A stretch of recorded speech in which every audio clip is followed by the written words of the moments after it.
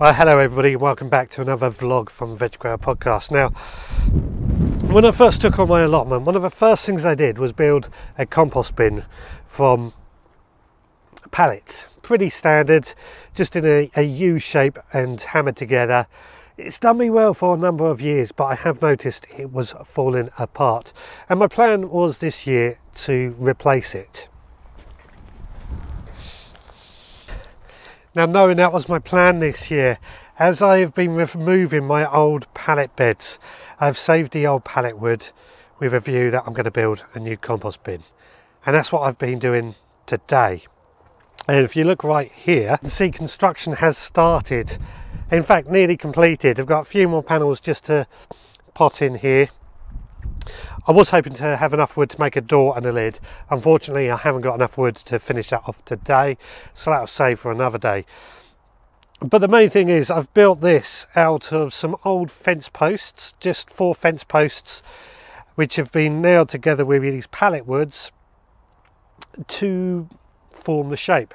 Hopefully it'll last for quite a while. I don't know how long it is going to last. It'll be exciting to find out. But I'm really pleased with it so far. Best of all, it's make do and mend. Sure, it does not look the best. The fact that I'm reusing pallet wood, and pallet by its very nature is very uneven and very scrappy, and it's been used already for beds, so I don't mind that. But we're gonna crack on anyway and get myself a new compost bin. Now, this is only one of the 2 compost bins I plan on building. I've got another slightly larger one I'm planning to build, same sort of way, but I'm taking what I've learned from building this on with that.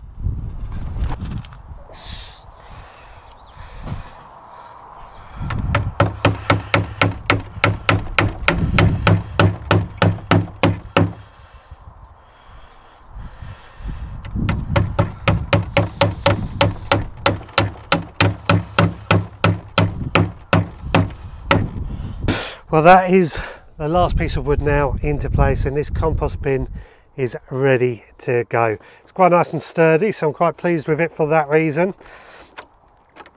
Hopefully it will last a while. I don't know how long it's going to last, but it'll be interesting to find out. I know pallet wood is not the best wood, but it's cheap. Well, it's free really. And best of all, this is make do and mend, something I'm using a lot.